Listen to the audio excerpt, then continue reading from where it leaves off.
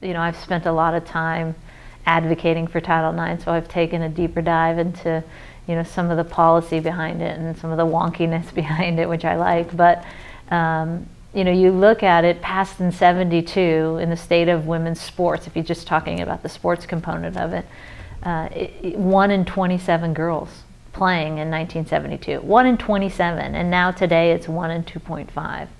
I mean, so that alone, just the access to opportunity is tremendous. It has been a wonderful, wonderful part of Title IX. I call it one of the most profound civil rights laws I think, you know, this country has passed. Yet the saddening part for me, looking at it 40 years later, is there's so few kids who know what Title IX is.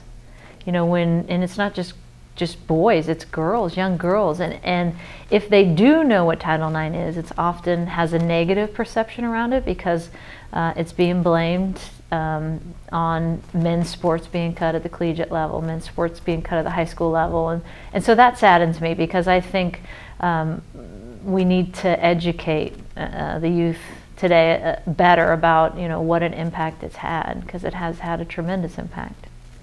I feel like sports are this great gift.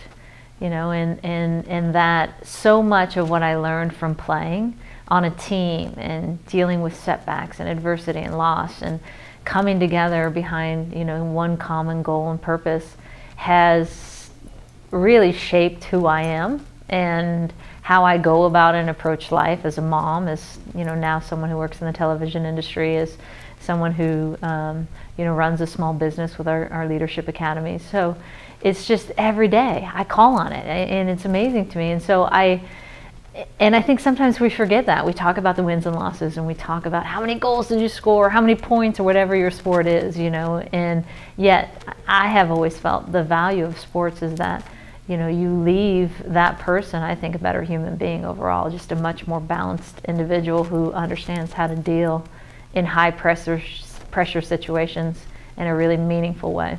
I love spending time with Division I athletes, and especially Ivy League Division I athletes, because they get it. They get that here's this great opportunity of 4 years of this fabulous education, you know, and I have this wonderful opportunity to play Division I athletics as well.